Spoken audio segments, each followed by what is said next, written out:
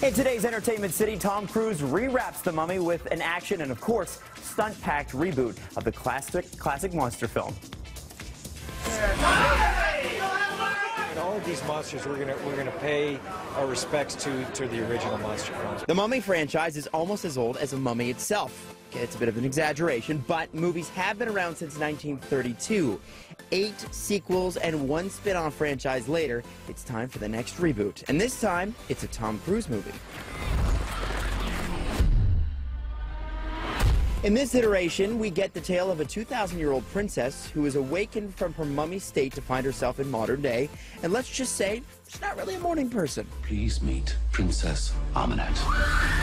The movie features a classic Cruise trait, massive stunts, many performed by the actor himself. I love to entertain an audience, and I give it everything that I possibly can, and I never take anything for granted. And you know, some people say, don't you want a vacation? It's like, for me, making films, that is a vacation, because I love doing it. For the record, Cruise's version of The Mummy is not a reboot of the story you probably are most familiar with, Brendan Fraser's Mummy.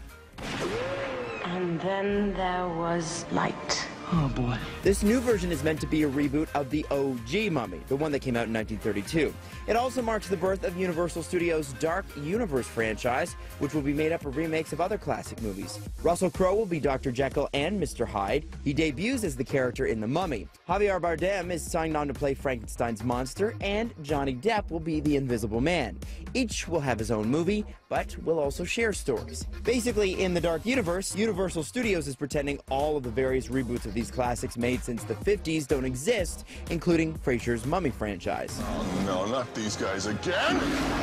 But don't worry about Fraser. Despite the fact that the actor, who enjoyed a bona fide movie star status in the late 90s and early 2000s, has largely disappeared from Hollywood following a string of on-screen bombs, he's landed a role on the new FX series called Trust, and is juggling a bunch of small screen projects. So we're willing to bet he's not all that bitter about Cruise taking over a franchise he once led. Either way, Cruise and The Mummy are facing a tough battle at the box office this weekend. They're up against Wonder Woman.